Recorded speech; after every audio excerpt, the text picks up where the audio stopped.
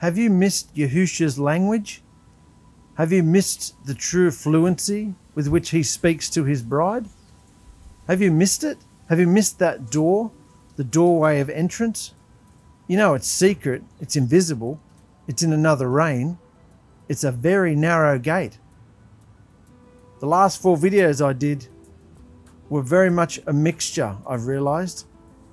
I watched them again last night, and Yahusha said very clearly to me, you're taking the truth of what I've given you and mixing it with yourself. There's too much of yourself in these videos, Mark. There's too much of your opinion. There's too much of your humor or anger. You're still angry at the believers. You're still angry at the Messianics and Natrim. Leave them alone, he says to me. Leave them alone. Stop going at them all the time. You've got to leave them alone. So I can see that Yahusha is very unhappy with taking his word, the things that he's revealed to us in the behavior revolution, and having me mix them with myself. Because the self, there's a spirit in my flesh. And the spirit in my flesh hates Yahusha, hates his disciplines, hates his word, hates his brothers, and hates everything about coming into this truth. Hates me being freed, hates me overcoming. I hope you can relate to this. Yahusha said to us, make declarations. Bring it into declarations. Stay in the vein, stay in the fluency of what I'm saying to you. Only speak as close to my word, as close to what I'm saying to you, in the vein of what I'm saying as physically possible. We don't always get it right, but keep yourself out of the equation. Stop telling stories about yourself. Stop centering everything on yourself, he said to me. And so I apologize for the way I've come across in the last 4 videos. I'm still searching myself. Not searching, no, I know Yahusha. I found Yahusha, but I'm searching for the true experience, because I know that I have to overcome in order to experience him like that. He said to me, I can't, and that's why I've been realizing I'm so angry. I've been so angry at Yahusha, and it's been stunting my growth and holding me back. I've been so angry at Yahusha because of his path. Because everybody else just seems to have it easy. Everybody else can just put their head down and, you know, fit into some little religious pattern, whatever label, whatever translation, whatever they want to call themselves. Why has he chosen me to put me on this hard, narrow path? It's in his word. He says it's a hard, narrow path. It's a narrow gate, and very few will find it. But I want him in that way. And I've been angry at him because he won't give me what I want. I want to experience the snap. I want to experience his spirit and fire in full intensity. I want him in that capacity. I'm obsessed with him, and I want him like that. But he says to me, well, you say you're obsessed. You say a lot of things. You run your mouth about, you can talk your way out of every situation, Mark, but you can't fool me. You say you want me, but what about when you do this? What about when you look at this, when you say this, when you speak this, when you behave this? What about when you have one foot in the world? And that's what he was saying to me. It's a mixture. My last 4 videos were a mixture, and we know how Yahusha feels about mixtures. It was a mixture of the truth, the true way that Yahusha has given us at the behavior revolution. It was the truth mixed with myself, the self, my personality, how I think things should be expressed and done. And Yahusha's saying, I don't want that. Just stick to the declarations. Just stick to the truth. Declare what I've given you. And don't worry about who poo-poos it. Don't worry about who receives it and who doesn't receive it. You just declare what I've given you. Because he has given us a lot of truths here at the Behavior Evolution. All the truths that he's declared were in the last 4 videos. They're all in it. But it could have been condensed into one video. A more powerful, impactful video if it didn't have so much of myself in there. And I apologize for that. I'm taking a good hard look at myself, the way I've treated my family, my wife, my dear friends, my clients, everybody in my life. I'm taking a good hard look at that spirit in my flesh that has controlled me for so long, that does not want me to be free, does not want me to be released. into the spirit and fire of Yahusha's true experience. And you can only have that true experience, as I've said, you can only have that true experience if you found the true door, which is Yahusha Alahim. That is the key. You can't have this experience if you don't recognize that Yahusha is Alahim. I mean, you can know Yahusha's name, 𝗪𝗚𝗙𝗧𝗏. And compared to a lot of religious movements, that's a big feat. That's a great achievement to know Yahusha's name. But you got to know who he is, know who Yahusha is, and to know that his word is merely a tool to guide you to the narrow gate, because his dimension, his reign is invisible. It's hidden under the ink of the text. So if you're just too interested in quoting and making sure this is perfectly right and memorized and in order in your head, then you're missing the abstract, because he says that it has to be abstractly discerned.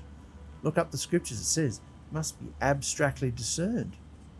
You can't abstractly discern anything in his scripture and get the true wisdom and gems or pearls, as I say, unless you have his true spirit. And you don't have his true spirit unless you've gone in the right door, and you can't even find the door because it's invisible. It's a narrow gate. It's a narrow gate. So I want to encourage you, brothers and sisters, to keep going through the cleansing process. What you're searching for will happen for you. That snap, the spirit and fire will come upon you. Now, obviously, I've got the spirit. Obviously, you've got the spirit if you've come this far. If you believe that Yahusha is Alahim, if you're in agreement with us, if you can see who he truly is beyond that veil, you've got his spirit. You've been baptized in his spirit. That's the whole point of having this experience, to be baptized in his spirit. But that snap of fire, empowerment, boldness, anointing, cleansing fire, that fire that speaks about all through the scripture, that fire is what I want all the time. I want to be a different person. Let me summarize it into very simple terms. I don't like who I am. I don't like the spirit that controls me in my flesh, the spirit in my flesh. Let's stop blaming demons and principalities. They're there, whoop-de-doo. But let's look, it's the spirit in my flesh. I hate it. But I have to put it off.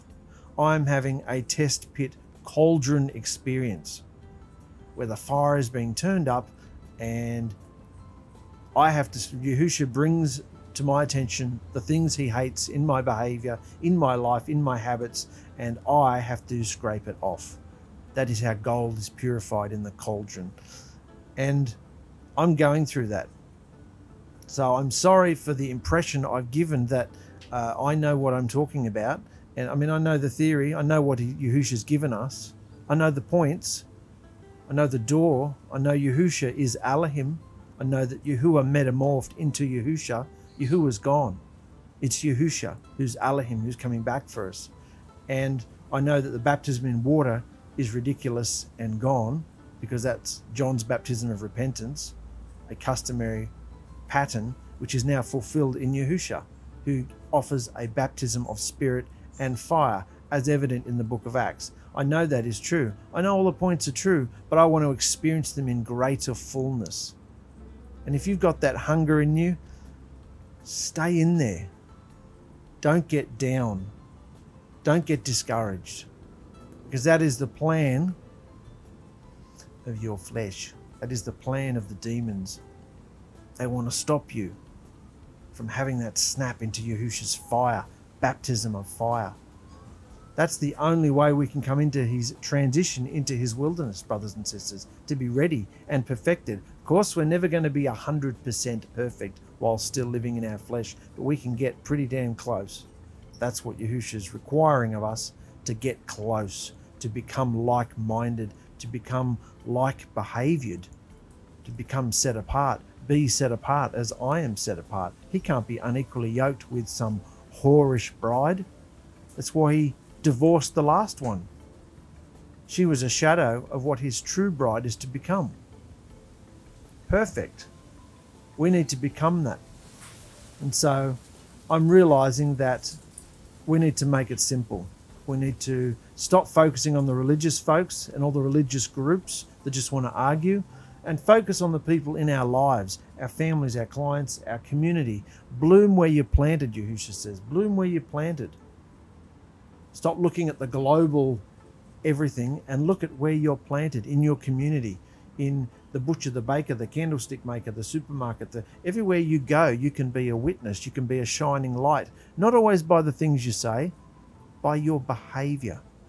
And that behavior is what this whole book speaks about. That behavior is a fulfillment. The loving kindness, the fruits of righteousness are a fulfillment of this book.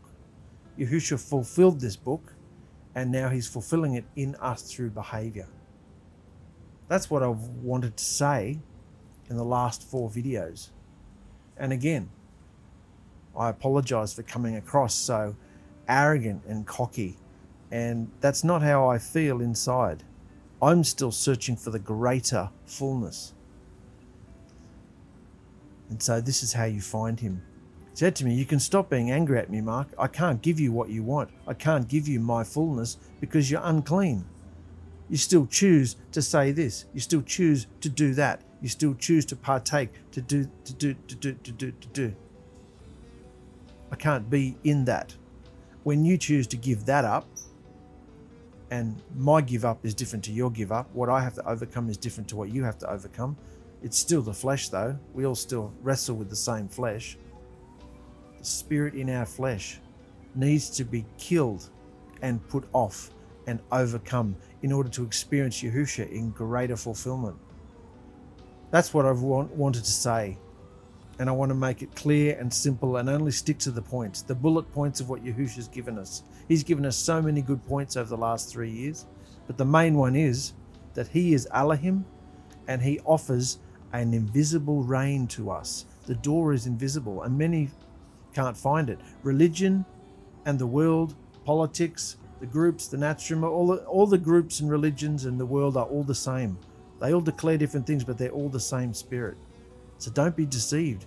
It's all the same spirit, and that spirit can't understand this book. You're subscribing and paying money and who knows what else to these preachers, teachers, pastors, rabbis, but they don't know this book because this book points to a person. So you can memorize it back to front and upside down, but until you know the person, and I want to know him more. I want to know the magnificence of Yahusha more and more. So that's where I'm at. I'm very disappointed. I'm glad if you were able to be encouraged or got something out of those videos, but the last 4 videos I'm quite disappointed with because when I look back at them I think, yeah, there's too much of me in that. Too much ego, too much Mark, and Mark's got to die. Yahusha wants to come through Mark. Yahusha wants to come through you. So assess your behavior, assess your speech. Are you speaking only what you hear Yahusha tell you to say? Or are you flowering it all up, adding yourself, adding your ego, adding stories, trying to center everybody in on you and your stories? I've got a story for that. You're not even listening to what they're saying. You're too busy preparing your story to associate. Yahusha wants only him. That's the whole concept of being possessed. He wants to possess us. He wants to possess me, and I have not allowed him, never wanted him to possess me. But I want him. I want to feel him all the time, but I don't want to do it his way. See how ridiculous it is? You've got to throw yourself on the altar. The sacrifice, our flesh, our body, our behavior, daily sacrifices become living sacrifices from this temple, has to be burnt up by the fire. And his fire can't really come too close if we remain sinful. So stay encouraged, brothers and sisters. I hope you can see that Yahusha wants to use you. He's drawing you to his invisible reign. There's a door. There's a narrow gate. It's invisible. You can't see it. Everything in this book points to it, though. Everything in this book points to something invisible and spiritual. So if you're only just reading it to say, oh, there's the chair, there's the table, there's the lampstick stand, there's the lampstand, there's the tabernacle, there's the... If you're only looking at it in the natural, you're missing the whole point. This is parabolic language, this whole book, and you need his spirit to dissect it and decipher what it means to you daily. So get into it. Get into him. But you've got to go through the narrow gate, the door. And who is that? It's Yahusha Alahim. That's the declaration. That's what we should be sticking as close to as possible. The bullet points and declarations that Yahusha has given us. So if you're not even interested in this, you've missed the true language. You've missed the true door. You've missed what Yahusha is declaring. Come into the declaration of your deliverer, Yahusha Alahim, and his freedom and liberty.